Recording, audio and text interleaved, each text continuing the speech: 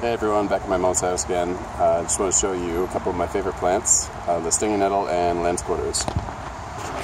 Lamb's quarters is a common weed, but it's delicious in its young stage, and it's delicious when it grows up. Also, it doesn't tend to get bitter like lettuce does, and it's very common and easy to grow. Also, right here in my garden barrel is the stinging nettle, which is all self-seeded from last year's crop up here. The perennials grow back into a thicker, faster growing plant, but they're totally edible even when they're adults, and they're quite delicious. It might be a little bit more tender when they're young, but the stinging nettle and the lamb's quarters both are some of the most nutritionally dense foods on the planet, and they're both extremely easy to grow compared to a lot of the other crops. So just wanted to give you that little bit of information and hopes that you enjoy gardening or perhaps come across these both in nature.